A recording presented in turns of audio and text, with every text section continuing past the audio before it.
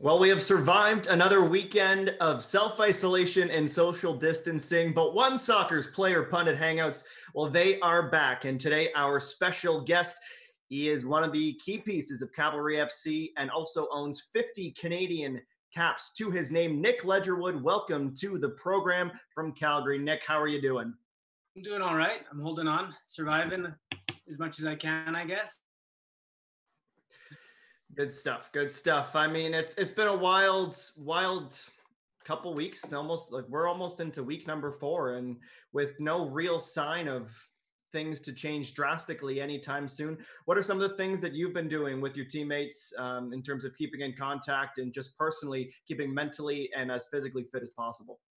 Yeah, I think that's the biggest hurdle right now is just the unknown of when is this going to pass? When can we get back to normality and get back training with the guys? But until then, we've been doing some good work through groups on Zoom or just some smaller group work, tactical type stuff that to make sure that we're all on the same page once this does kick off.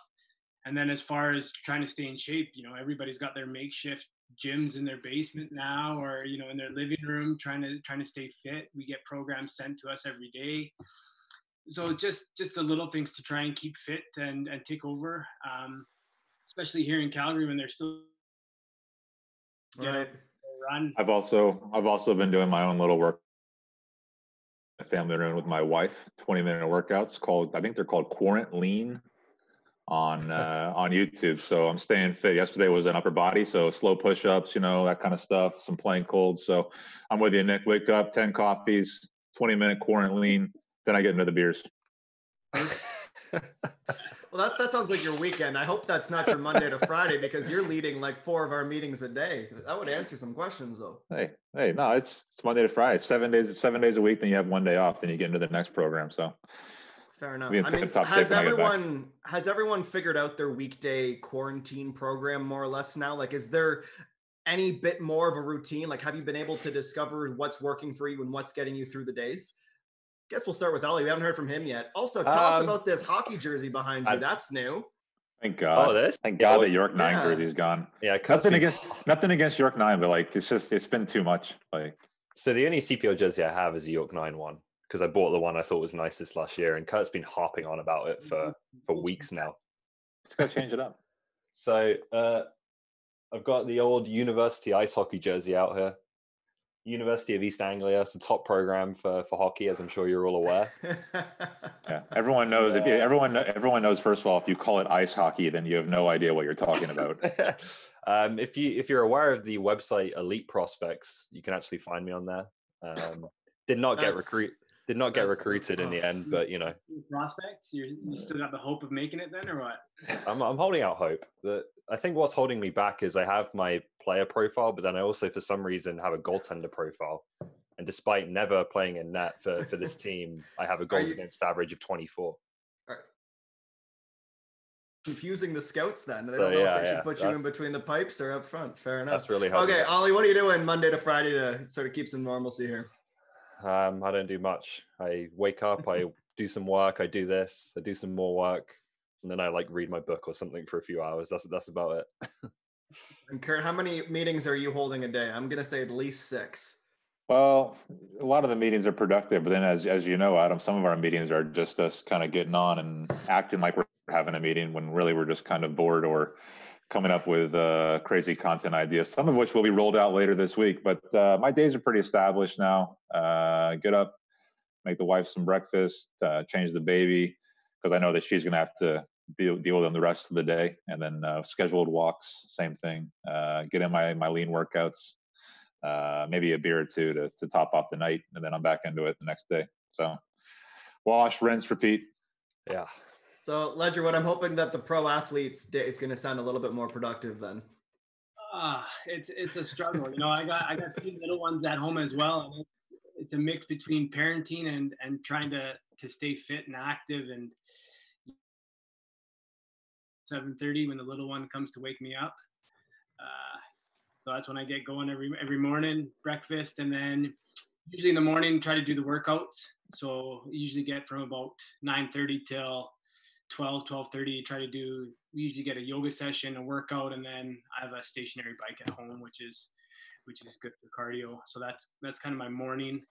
And then it's just parenting the rest of the day until about 8 o'clock till they go to bed. And then it's time for me and my wife to, get on the couch and just relax. So looking over the clock. I know what you feel, man. You're looking over the clock. Is it 8 o'clock yet?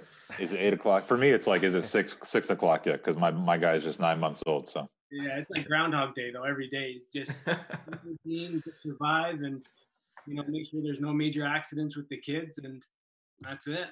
All right. Who's the better homeschooler between the two of you? It's funny. We're and I have a girl who's 18 months old. We're not quite at like, we need a curriculum for them. We need to, right. It's more just entertaining them, which is probably harder because, we're watching Frozen 2 about, every other day. I'm a master at building Thomas the Train tracks. Fair enough. So, but if we were to fast forward, like, let's go back to like public school, middle school, Nick, for a second. What would be your best subject to teach the little ones, and what would you just like not even attempt because it would be probably more detrimental? I was actually very strong in math. Math would probably be, yeah. And then as far as something where I would just cringe to teach my kids would probably be English. Yeah. Yeah, like going through the poetry and the proper writing techniques, all that stuff. Nah, just. Hey, fair enough, Nick. I mean, the only math that a lot of us are doing right now, if we don't have to be doing math, is counting down the days. How long has it been since sports were canceled? And how long is it going to be until sports come back? Lots of things up in the air right now, Kurt, but obviously you keep yourself in the loop. You don't just call yourself the OneSoccer expert. You work for it too. What have you been hearing from different people around the league about when we might see soccer return? As you know, Adam, I have a lot of connections at the league, various levels throughout. So I take a lot of phone calls and I make a lot of phone calls. One of the more interesting conversations I had recently was, what does this look like, when the CPL comes back? A couple of my sources at the league level have said the league might see this as an opportunity if it manages to be one of the first leagues or potentially the only league that's able to come back, say, midsummer and maybe have a lot more eyeballs on it. The question is, are fans going to be interested in piling into the seats and filling the seats given what we're coming out of? And so the conversation I had is someone within the league just even mentioning, potentially playing behind closed doors, on OneSoccer. A lot of eyeballs would be on the channel. A lot of eyeballs would be on the league just as that relief of sports finally coming back. So I think those conversations are at least happening. Again, nothing set in stone, but for sure, the league is already looking ahead to, post-June into early July. How can we make this work? Nick, how long would you need to, and by you speaking sort of on behalf of your teammates and other players around the league, how much minimum time do you think you would need for a pre-season feel safe and comfortable going into a new year? That's a good question because, everybody's come off of now a 4-month off season, which is, in any football standards, way too long for an off season. So we come off of a 4-month off season, we get back into preseason for 2-3 weeks, and now all of a sudden we have another possibly 3 months of being on our own. And then just to week preseason together and kick off the season is, it's very hard to see that being realistic. But on the flip side, I think the teams now are being so proactive about, at least 6 days a week, getting some kind of physical fitness in. I know our boys are doing it's almost 2 hours a day of something physical, mixed together with weights, yoga, cardio. So if we at least have that base going into a preseason, everybody's physically fit, then you can kind of minimize the injuries that way. But, to get this started, I would say a minimum of 3 weeks training camp to get it started. Ollie, is it worse for a new league like the CPL to be the first to come back but lose that gate because they're still trying to build audience? Or like Kurt mentioned, is there the opportunity to maybe showcase more events to more people if they come back a little earlier and are one of the first outlets or leagues to get? Yeah, there's pros and cons, right? Like I would struggle to say that it would be a good thing for the league for all of this to happen and for us to potentially be playing behind closed doors. But it would be interesting to see. We've seen it a little bit in Belarus, as irresponsible as they've been. They've suddenly got a lot more eyeballs than normal on their league just through people, A, wanting to watch some soccer, B, wanting something to gamble on. All these different reasons why people tune in, right? So there could, I guess, be an opportunity there. But yeah, it would be a shame to see empty stadiums, particularly for a league that's trying to build fan bases and communities around these clubs right now. And Curtis, it's safe to say that the CPL in a way is at an advantage because there's fewer clubs and there's no international travel for the most part. Everything can stay within Canada versus like an MLS or European continent where there's so much travel in and out of countries like that. Well, as I mentioned on last week's show, I mean, this is also a league where charter flights aren't involved, right? So you're also, you're going through airports with everybody else, as Nick knows. You're sitting on airplanes with everybody else, as Nick knows. So I don't think there's no benefit to being in a contained league as far as that goes. Fair enough. Okay, so that's the latest on when we might see some football. And the reality is, with cities like Calgary, just on behalf of having Nick here, and Toronto as well, saying we're seeing no public gatherings till at least the end of June. Canada Day at the earliest is the latest, but it's likely going to be a few weeks, if not a month later, but we'll keep you updated with everything we hear. Okay, Nick, next question for you today. We're going to lighten things up a little bit. We always like to go a little bit of fun, get a little bit serious, and then just kind of shake it off and lighten the mood. If you had to be stuck in self-isolation or social distancing with one of the three following OneSoccer personalities, Kurt Larson, Oliver Platt, or Gareth Wheeler, who would you pick? But first, we're going to let each of the two gentlemen in the chat with us right now sell you on why they are the best quarantine partner. Yeah. Ollie, do you want to go first on this one, or do Sure. you want to? Yeah. Okay. I'll go first. I'll base my pitch around the idea of being just kind of not a positive in Nick's life, but just not a negative. So my pitch is basically, I will not bother you. I will not talk to you when you don't want to be talked to. I do my work. I do some pretty independent stuff, read, watch TV, and so on. And then I go to bed. So I think life with me would be incredibly boring, but it might not be actively annoying. Yeah, so I come at this from a little different angle than Oliver Platt. See, for me, sorry, Adam, did you mention Gareth Wheeler in this conversation as well? I did. I couldn't leave out Wheels. Yeah, so my feeling is that Gareth, we love Gareth for what he is and what he does, but the guy has a lot to say. A lot to say. So Nik Ledgerwood, I think that you don't want to be around somebody who's going to have that much to say all the time. Then it's, with Oliver Platt, it's maybe there'd be a little bit too little to say. Maybe he's reading too many books. Maybe you want a little bit of more life and entertainment in the house. So I think what I'm bringing is that happy middle, that middle ground where I'm not too quiet, not too loud. I'm also a very good cook, host, and quite knowledgeable on a wide range of subjects, even outside of soccer. So I can have a sophisticated conversation about a number of different things that maybe Gareth and Oliver Platt wouldn't be able to. So that's my pitch, the happy middle. The happy middle. So another thing to keep in mind, Nick, is that Kurt has a young one. So that would be a third child in the house. Ollie is kidless. What does my wife come? Does my wife come too? That's a good point. You could leave CPL with Sinead. That's fair. Okay. Anyways, Nick, because Kurt's such a big Love Island fan, we wanted to get this sort of bachelor feeling in. So it's time for the rose ceremony, or I guess the soccer ball. Who are you going to give your ball to? Well, since Gareth's not here, I'm going to exclude him from the event. Didn't even try to sell you on it, eh? That's not commitment. Gareth, and Kurt's kind of right. He does talk a lot. And it kind of doesn't do too much. I think I would struggle with Kurt because he tries to be so controversial all the time.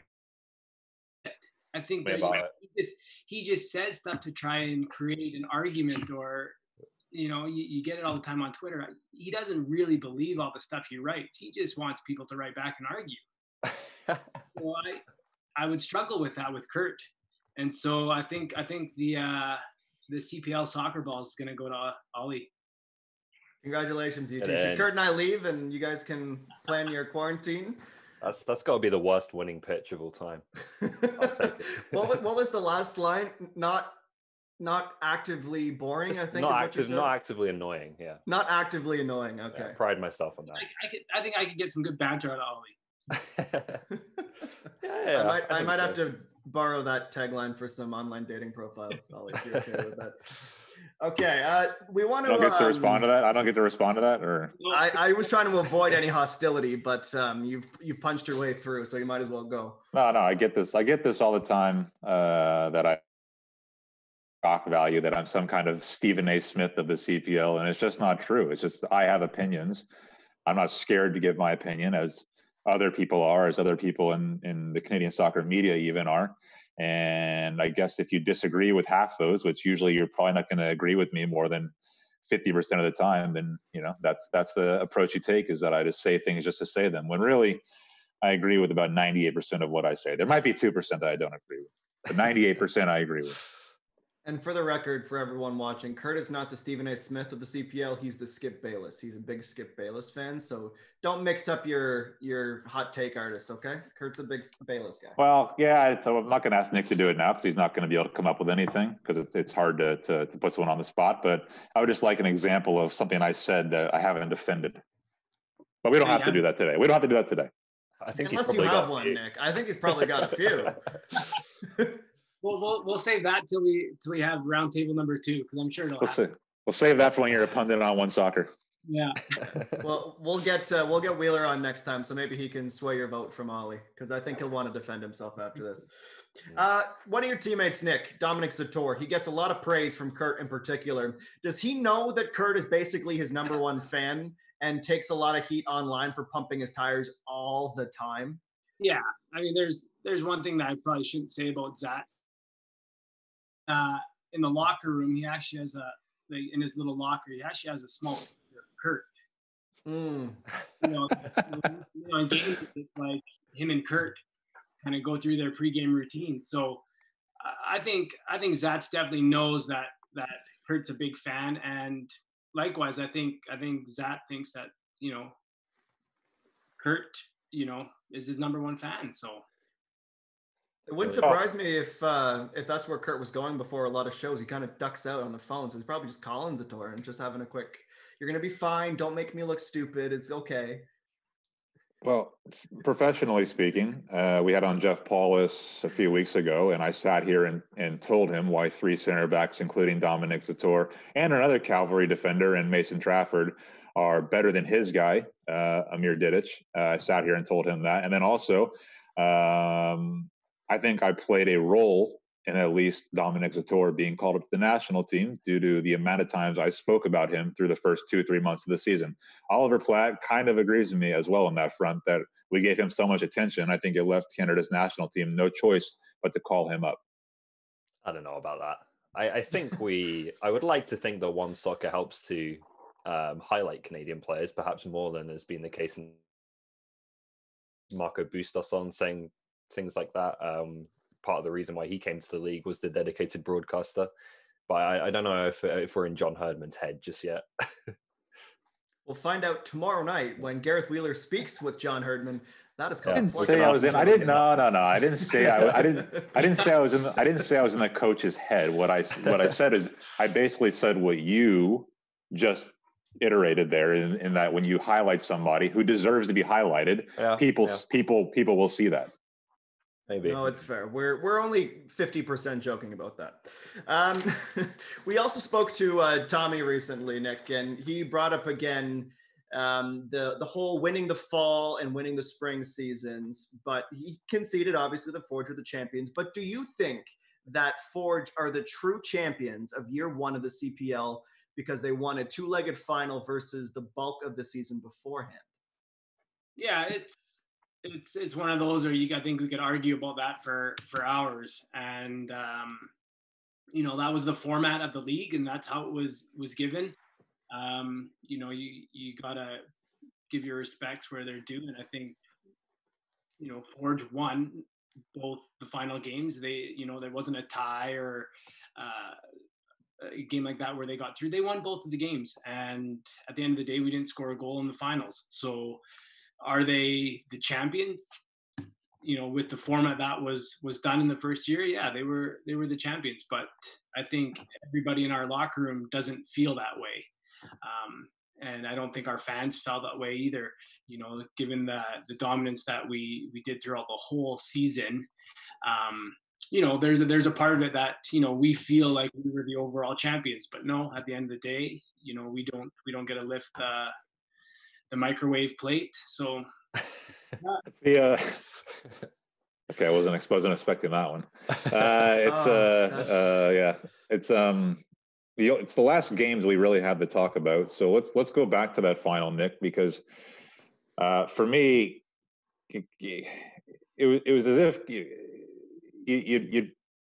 played your worst game on the worst night, or even your worst series, right? And why wasn't Calvary themselves in that first leg specifically? Was there a different feeling about the team? Did just too many guys not have their best night?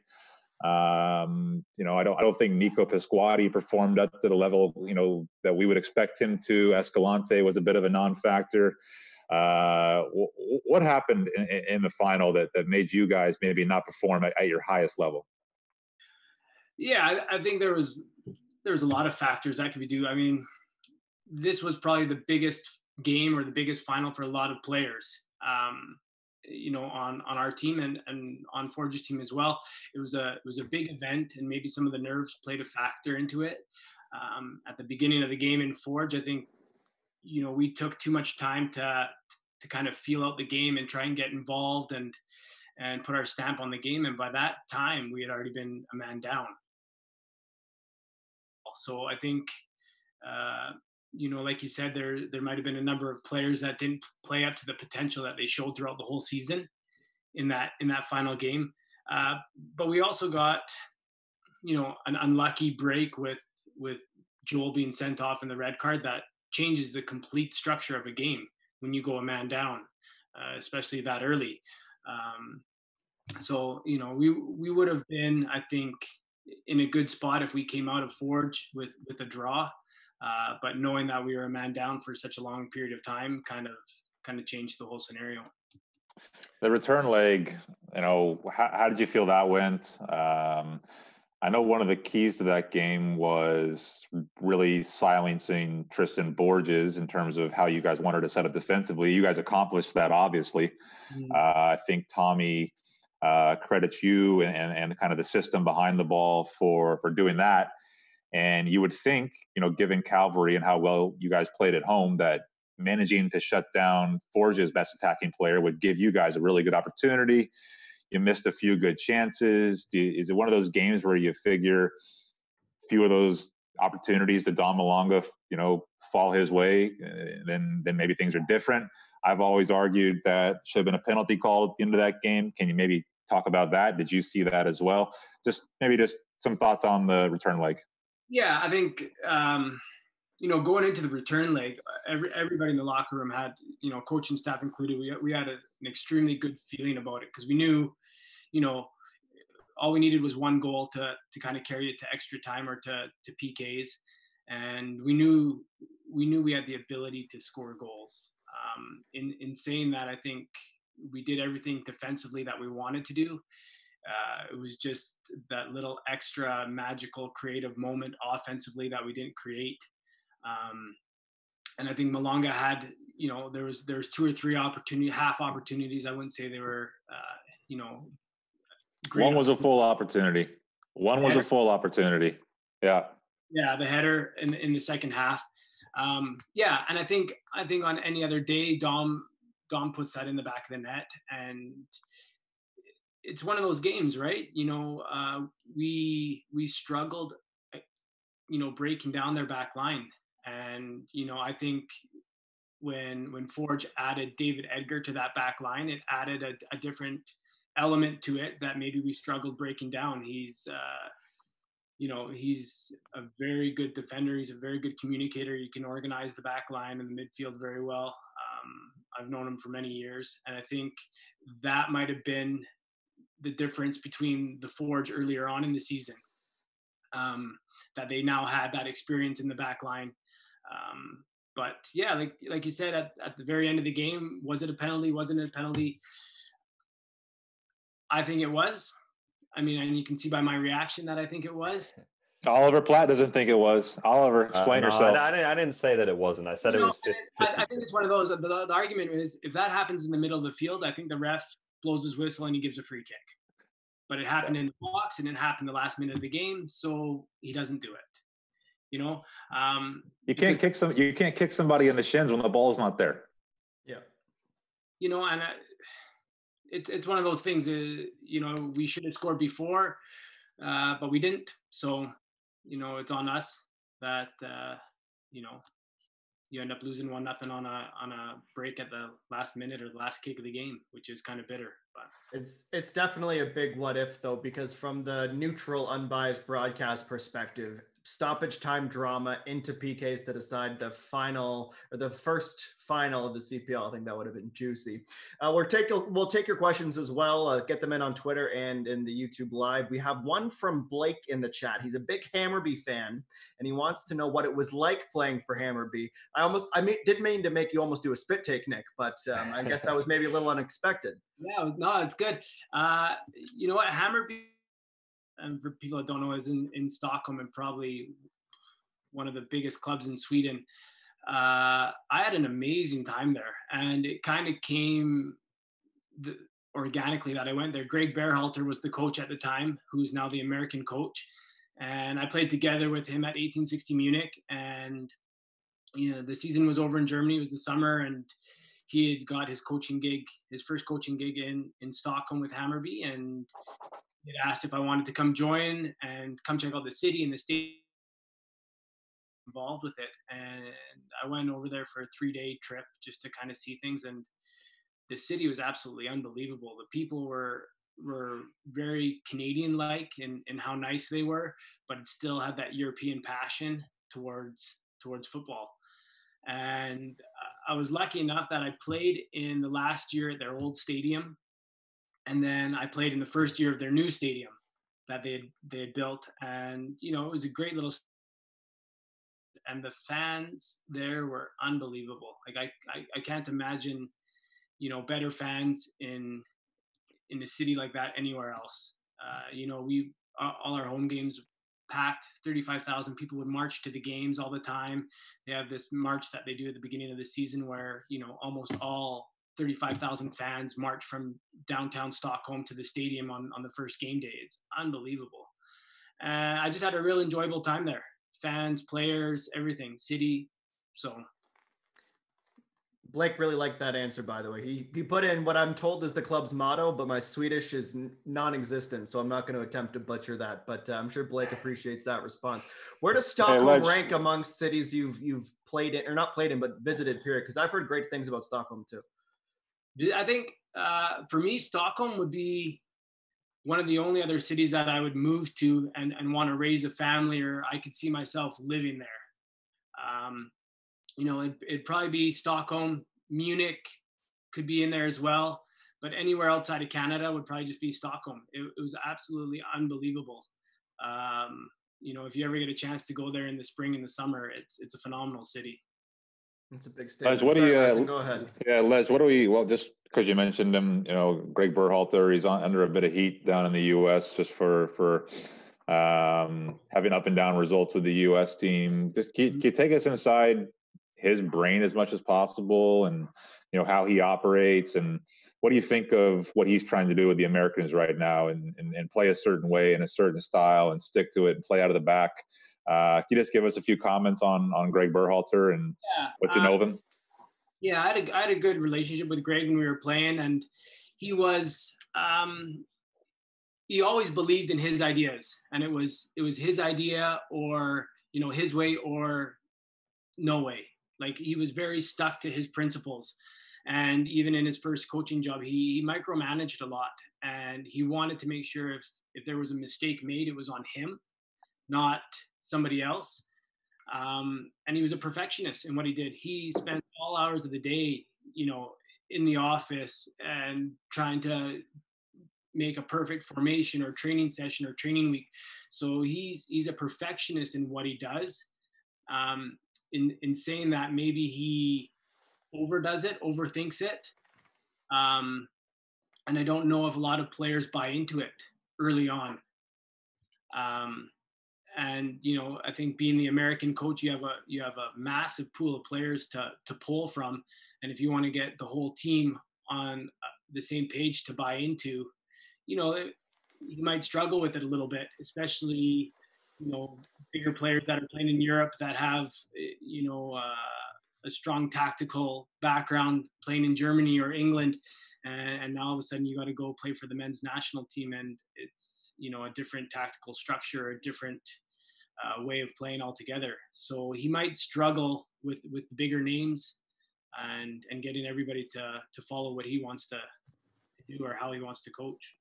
Don't you need more tactical flexibility as an international coach than to have a way, to have a style of play, to have a way you want to go about every single game? It seems like the U.S. has gotten into trouble doing that. Even Canada at times has gotten into trouble going down to the U.S. and maybe rolling out a tactical setup that didn't work or wasn't suited for that game. So just given what you've just said about Greg Berhalter, at the international level, don't you need some tactical flexibility just given all the environments you have to go play in?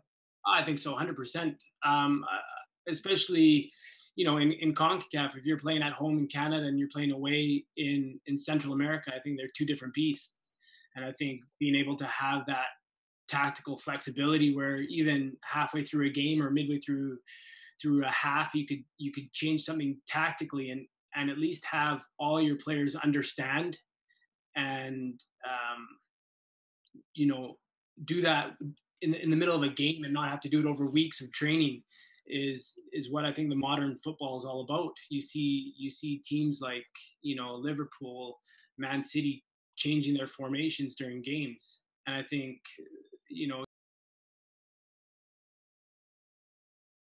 even with our players, we have a lot of cerebral players that are very smart tactically, and that all stems from our coaching staff on how they coach and how we teach and how we do some video stuff, that it's not just one system, and if it doesn't work, it doesn't work. Yeah. Mm-hmm. I like your guys' 3-back system the best. Ollie, anything to add on that before we move on? No, that was the same question I was going to ask. I guess while we're kind of on national team, one debate that we've been having a little bit on here has been, I kind of think that Canada have got enough quality now that they shouldn't be worried about going away to Panama and Guatemala and nations like that.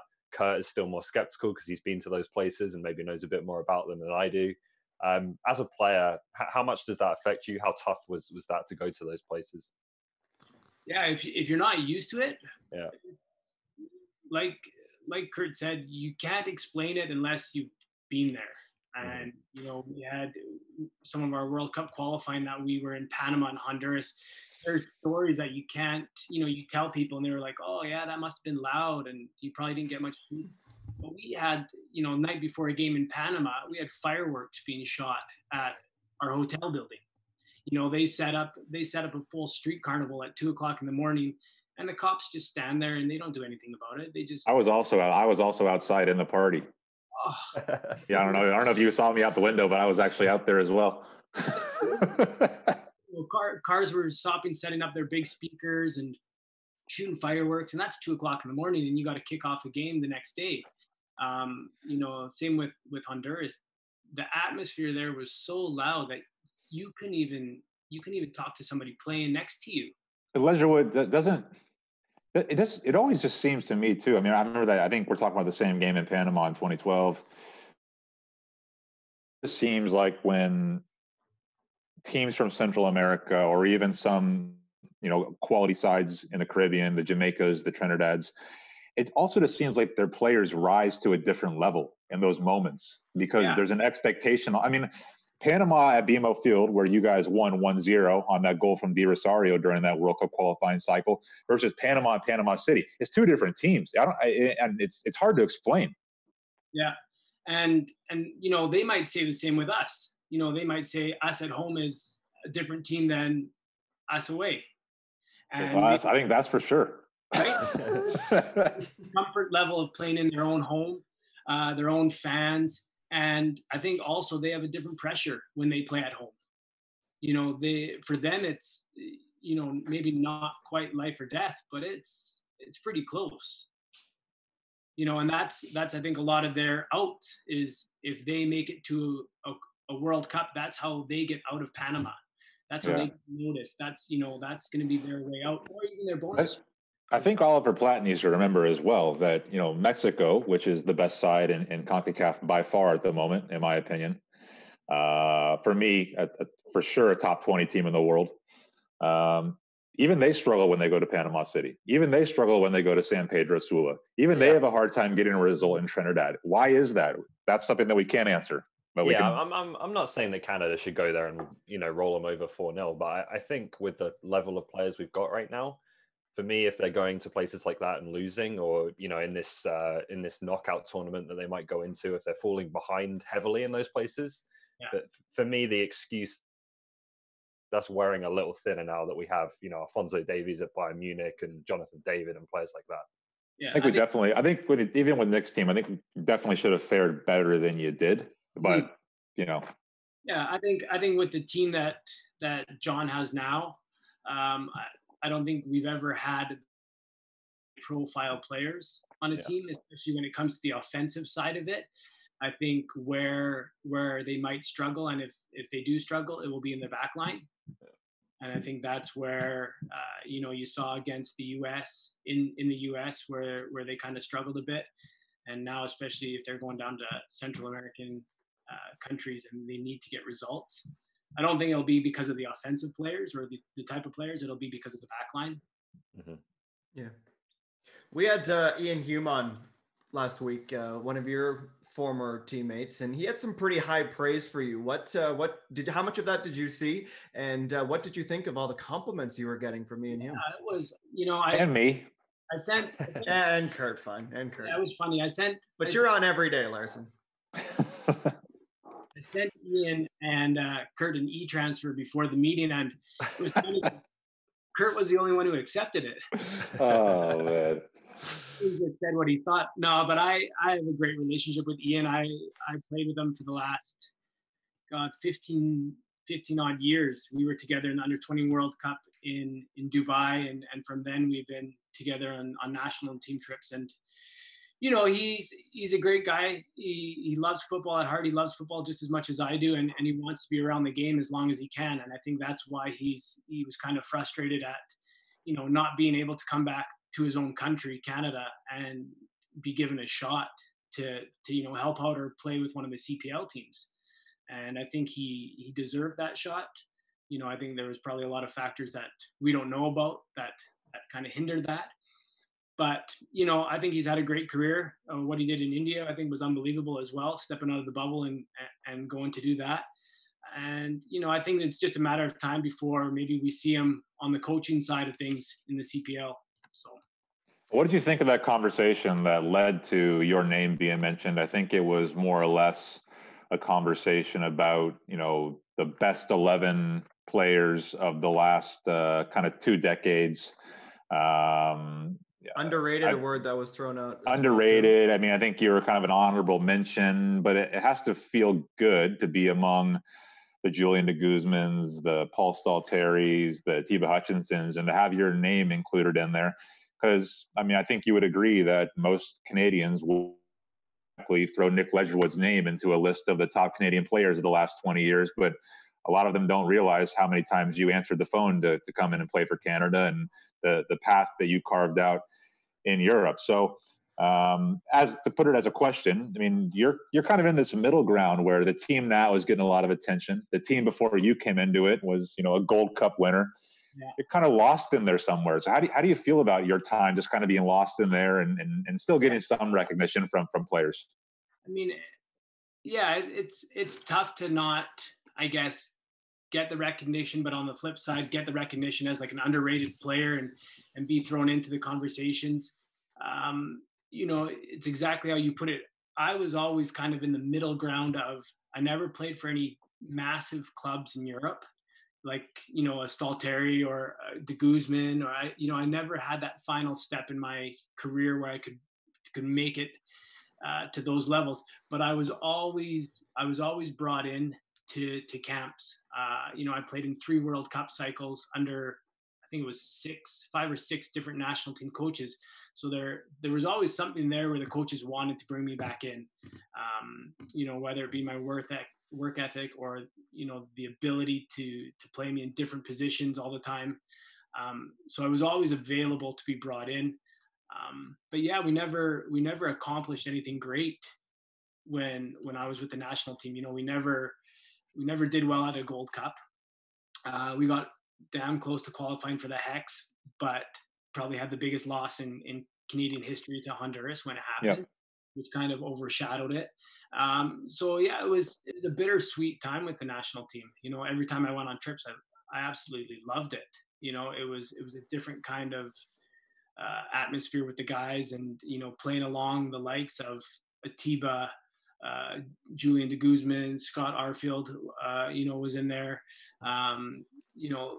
Dwayne de Rosario, Stalteri in the beginning when I was involved with McKenna as well. Like, those are all memories that I'll have for the rest of my life, and I absolutely love playing for the Canadian team. Anybody that we didn't put in our kind of all-time of the 2000s that you thought deserved to be in there, or was it pretty straightforward? No, it was pretty straightforward. I mean, all right, give me your honorable mentions. Give me your honorable mentions then. Players that I played with that, for me, Atiba Hutchinson was a different class when he was being involved with the national team. Just not only him as a player, but him as a person and a leader.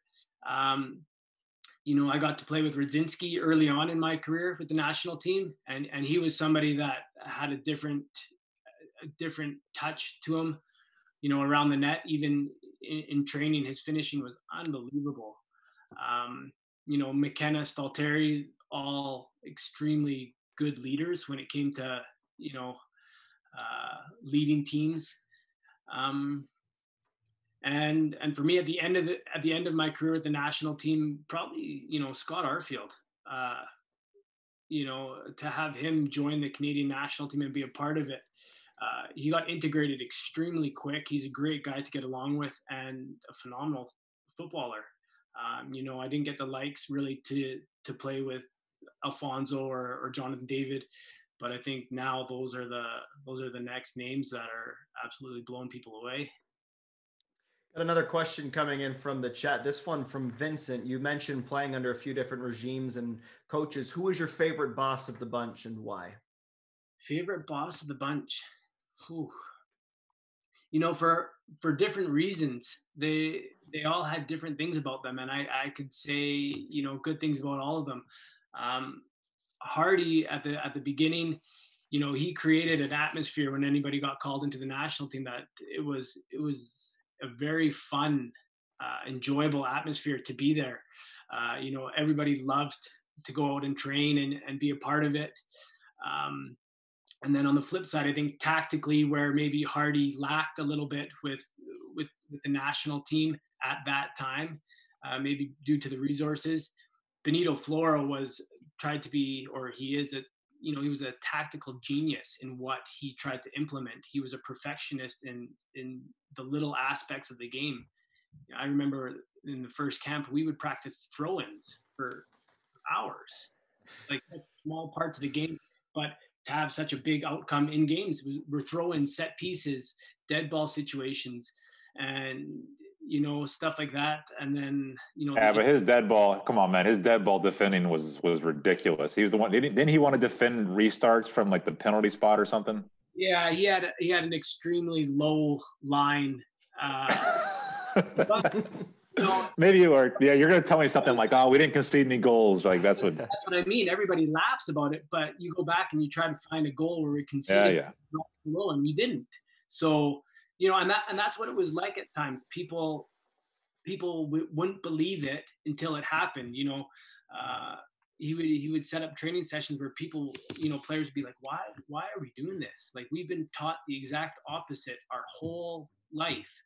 We've been taught, but then it would work, and you'd be like, man, is this guy a genius, or is, and that's what it was like. So I think all the coaches, I tried to take positives from all of them, and I had, an unbelievable time being a part of it. So that was a good deep dive on the men's national team. Good stuff. Thanks for your questions, and thanks, Nick, for sharing some insight.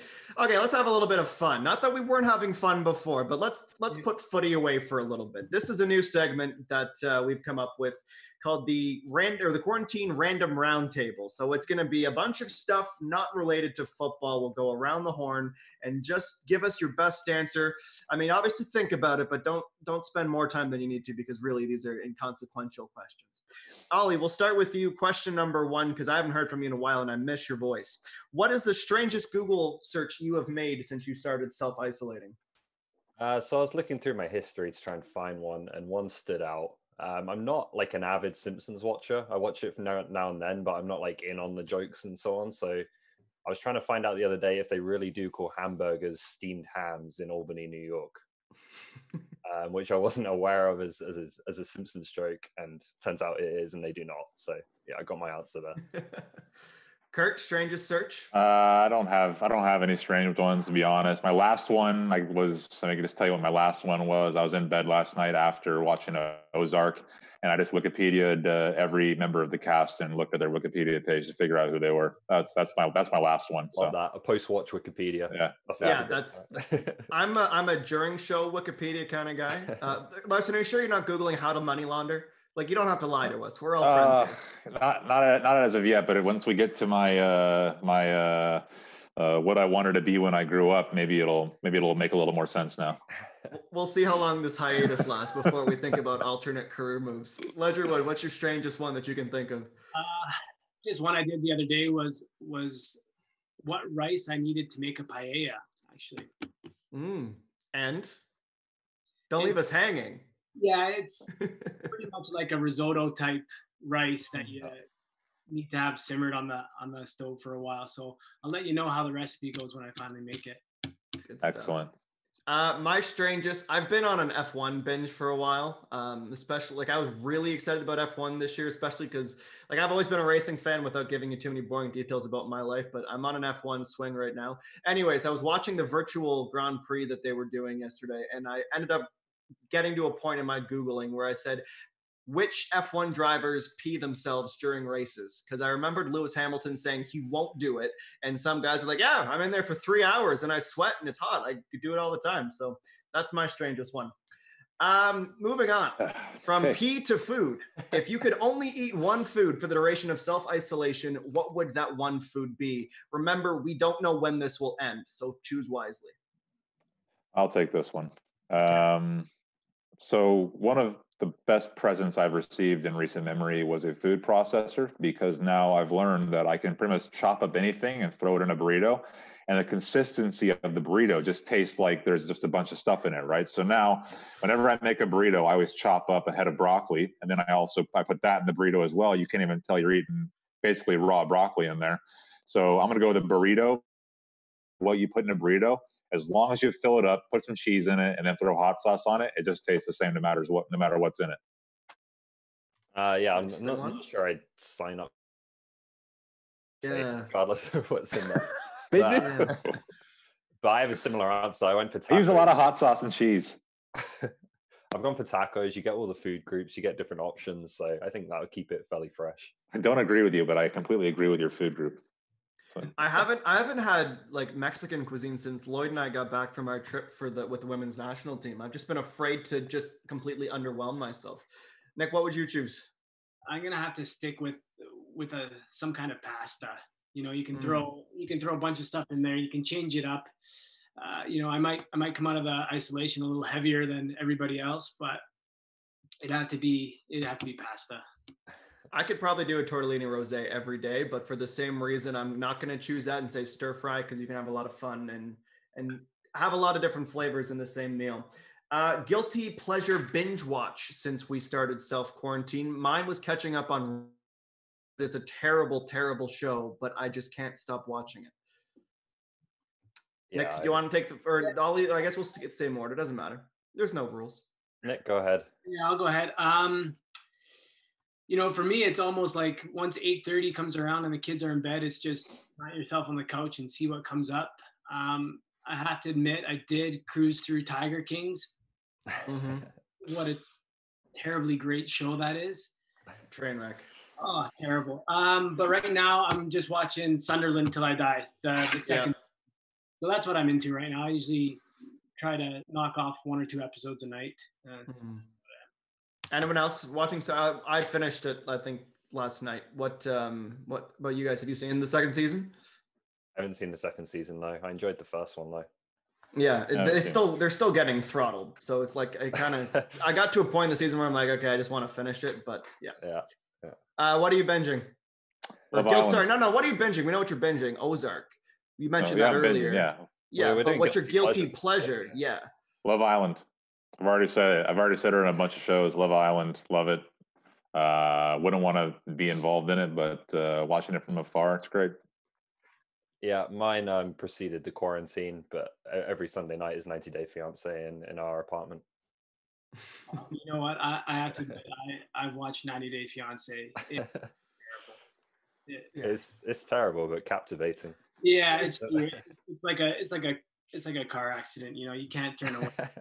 I think it says a lot about us as human beings that usually we don't have as much free time as we do right now, but people love train wreck television so much that we're willing to, like, we have maybe 2 hours of free time a day. We're just going to waste it on Love Island, all this stuff, good stuff. Because it makes you feel better about yourself. It makes you feel better about your own life. It's pathetic. It makes you feel normal, does it? Okay, fair enough. And have you ever been on a blind date? This one came up on the queue. And if you have, tell us about it. That was from producer Kyle. I haven't, so I have no input here. No, me neither, I'm afraid. I have actually never been on a blind date. Probably should have asked everyone beforehand. I wouldn't consider it a blind date. When I first moved to Germany, one of the teammates set me up with a girl for a date, and just because I couldn't speak any German at the time, he set me up with a girl who said, you know, her English was quite good. So met her at a coffee shop, and she didn't speak a lick of English. Just probably the most awkward half an hour. Probably not even a half an hour, because I think we just got up and, you know, parted ways. Probably the most painful 25. That sounds like a little teammate hazing initiation kind of thing to me. It definitely could have been. I just feel like if you're on a blind date, and now I'm happily married, but before that, I never had to go on a blind date, because I think, you know, blind dates are for people who are having a hard time meeting people, right? So as long as you're a reasonable, easily liked, like myself and apparently Oliver Platt, you don't have to go on blind dates. What was her name, Nick? Do you remember? I have no idea. Yeah, I was. So not even memorable in that sense. I was 19 at the time. That's way too far in my past. That was a little while ago. We saw a picture that earlier. Beautiful picture. Nik Ledgerwood. Is that the most embarrassing hairstyle, or have you had worse? No, that's got to be up there. That definitely has to be up there. My phase of going with long hair and a headband. Yeah. What do you call that look? Oh, lost. You look like you were what's that band, Hanson? Yeah. You look like you're one of the Hanson brothers. I probably could have fit in pretty well with them. But yeah, that was the lost days of just growing out the hockey flow. Yeah, I like it. I don't think that's embarrassing. So if we're telling haircut stories, I can move on to my own haircut. So believe it or not, I had a worse haircut than Nik Ledgerwood did in that picture. And if you haven't looked at it, you should go and look at OneSoccer's Twitter handle right now, because that's where the picture is available. But when I was that age, I actually took it a step further and had a full perm. So I had curly hair, like a curly. Wow. Yeah. Nice. I'd like to see that. I can't see Oliver taking chances. I can't see Oliver taking chances like that. What are you trying to say, Larson? He's a clean cut guy. When I was like 13, I had the kind of blonde highlights through it, but they kind of just came out. Frosted tips? Well, they started like that, but they came out as kind of just like spots, you know. So fair. That would probably have to be mine. This is I did the hockey like diet for the playoffs when we said it was dying blonde, but it was just like electric yellow. It was all like, I looked like this color of SpongeBob. That wasn't a good one. And then for a while in high school, I just wouldn't get haircuts for some reason. So it was like even poofier than this. And it was a no-go. We only have a couple left here. We have a lot of time now to reflect on what we want to do once we're able to leave isolation and quarantine, which brings me to a bucket list question. What is the number one thing on your bucket list, and maybe something that maybe you've been prompted by all this time in your house that you really want to get out there and achieve it? I want to go to Japan. That's been mine for a while now. Not really any particular reason. I just like to visit Japan. Good stuff. I've been lucky enough to experience a lot of things in my life. Climbed Kilimanjaro 2 years ago with my wife, so that was pretty good. I've walked with penguins in Patagonia. I've climbed glaciers, been all over the place. But I think if I could choose to do one thing, it would be to go to Mount Everest base camp and just kind of be there at the base of Mount Everest. It's a nice hike and beautiful scenery. Probably skydive. Oh, I can't imagine it. Terrible. It sounds terrible. Yeah, that'd be a thing on the bucket list that I'd like to cross off. Yeah, skydiving's in the top 5. I bungee jumped when I was 13 in BC, and then skydiving was always the next step. Haven't got there yet, but my bucket list is I want to finish my pilot training, get my private pilot's license, and I want to land on every continent except for Antarctica, unless I can find a sweet snow or ice runway. But I think I want to be able to fly the plane before I think about jumping out of the plane, Nick. But I'm with you. Skydiving's up there. Okay, only a couple minutes left. So one last question. What is your dream job? And obviously, Nick, you have a pretty good one being a professional athlete. But if you had to say now at this point in your life, if you had to pick another dream job, what would it be? Another dream job would be playing on the PGA Tour, playing golf. Yes. You know, you never see a golfer playing bad cold weather or in a crappy location. It's beautiful out. You can play until you're 65, 70, senior PGA after that. So, you know, nobody's stopping you from having a beer on the course. Yep. Yeah, I'm with you. I like that a lot.